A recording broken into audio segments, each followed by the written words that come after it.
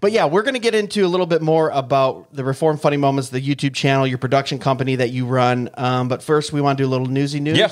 J-Dog, you ready? Let's do it. Let's do it. News, the news, the newsy news, the news, the news, the newsy news. We got some news! Oh, yeah. Well, I know what's going to start season 3. Yeah, right.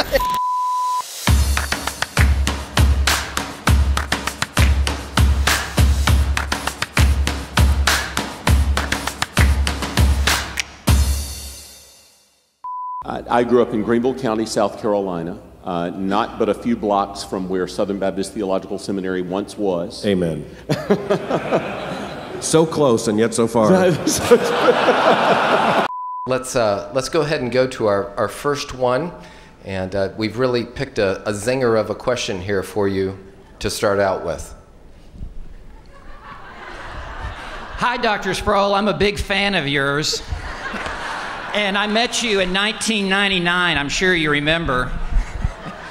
And we all would like to know, how many hole-in-ones have you made? Well, you are a big fan. You need to go on a diet.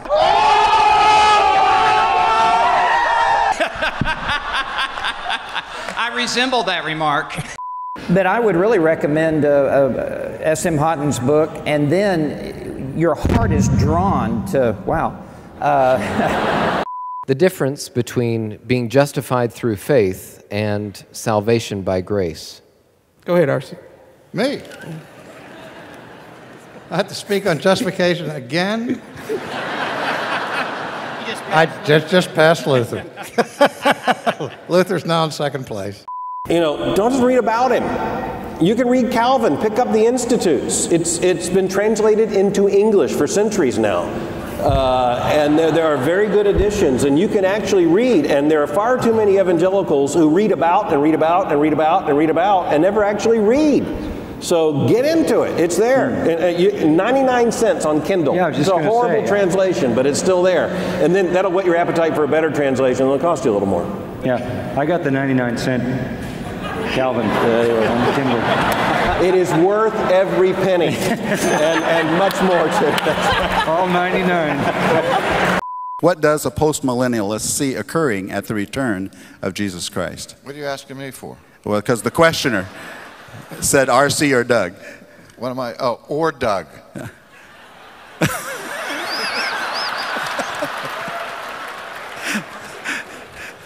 The answer is lots of cool stuff. So just kind of a flyover answer on that. It's just God. Wow. I'm sorry. Now that's why people say, well, why do you do only Bible exposition? And my answer is, what else would I do? What do you want, my ideas? I can't even get my ideas across to Patricia. They don't even have weight with her. By the way, Chris, while we're up here, we're being photographed for the media here, John. And I just want you to know you're being photographed by the most beautiful photographer I've ever seen in my life, right now. She ought to be on the other end of the picture. She's also my granddaughter. Oh, okay. No, I have a face for radio. I just have to say, honestly, I can't connect to these guys at all. Because my story is like the opposite of theirs. Because while they were catching balls, I was reading books. But when you got saved, you became athletic. No. Actually, I am so horribly nearsighted that I couldn't see the ball coming at me, and I got tired of getting hurt. Yeah. And this isn't working. And so I wanted to read, and so I got mad the first day of class because of school in the first grade, because I went home and I wasn't reading like I thought I could. I mean, I went to school. Why can't I read everything I want to read? But when I got to read, I just want you to know there's no virtue in this for me. I love to read. I mean, I snuck, okay? I, under cover of darkness, put in a couple of volumes of the Encyclopedia Britannica in the back seat of the car for vacations so that I would have it, and couldn't get in trouble once we were on the interstate. It's too late, you can't put them back. Okay, I got them, now I'm going to read them. And, we used to beat up guys like that. I remember you guys. Yeah. Oh, yeah. So you two wouldn't have hung out in high school. I know. All I want to tell you is just picture the nerdiest kid. And anyway, I survived high school. But to all the nerds I wanted out there, to read. There's some hope. I mean to give hope. There is hope. And I want to tell you, God can use that, believe me or not, to His glory. I pray so. I'm breaking out in a sweat. But the reality is that, I would sit in school and the teacher would talk, and I was thinking, why don't you just stop talking and let me start reading? Because I can read faster than you can talk. And I I'll just do this on my own, and they'll keep paying you. And John Murray's stuff in his 4 volumes is good. I know you don't like me to quote John Murray, but he's very good. Well, you think it's kind of jingoistic and Scottish. That's what he said the last time. John Murray, the last essay he ever wrote is in Festschrift that I put together for John Gerstner. Did you know that? And John Murray also had a glass eye. And the students used to debate about how can you discern which one's the glass one? And the word was, the compassionate one was the glass one.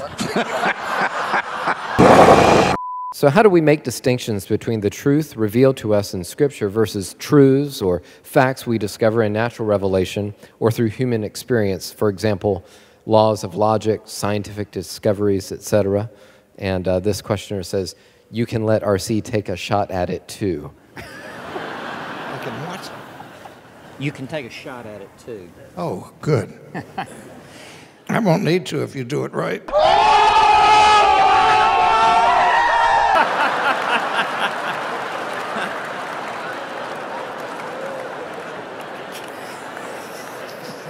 King of the one-liners. Well, we might as well just save time, and you go ahead and answer it. Can I ask one other thing? Because I talked to a reporter about this the other day, and she was completely scandalized. I could just see, the blood was, she'd met one of these, finally she'd found one. And she'd heard we existed, but now she found one. And so I decided I've got to go. No, these reporters have this National Geographic moment with evangelicals who really believe in Orthodox Christianity. And all of a sudden go, wow, they do exist. Fascinating species. But at one point, I simply thought, okay, I've got to go ahead. I said, I want you to also understand that I don't think Unitarians worship the same God. I don't think Mormons worship the same God. And I said, I went on down. I said, this isn't a list in which we don't think Muslims worship the same God. We don't think anybody worships the same God unless they come to Him through Jesus Christ our Lord. And then there's one Lord, one faith, one baptism. It's pretty exclusive. Do the 5 points of Calvinism hold together as a unit, or can someone claim to be a 2-point or 3-point or 4-point Calvinist? Are you trying to get everyone to hate us? I just asked the questions. Didn't someone write a book on this recently? My favorite was a student of mine many years ago came up to me and said, I'm from Texas, I'm a whiskey Calvinist. And I said, what is a whiskey Calvinist? He said, I believe only in eternal security. I believe in 1/5.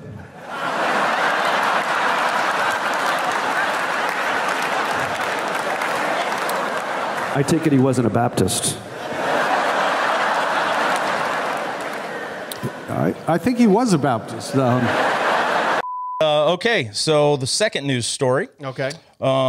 Joe Biden's president.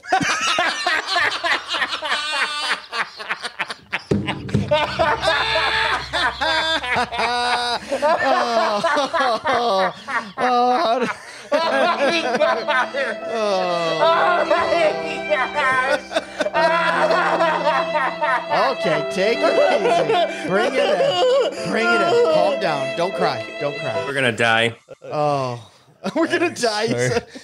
What is your view of what heaven and the new earth will be like? Scotland. Scotland.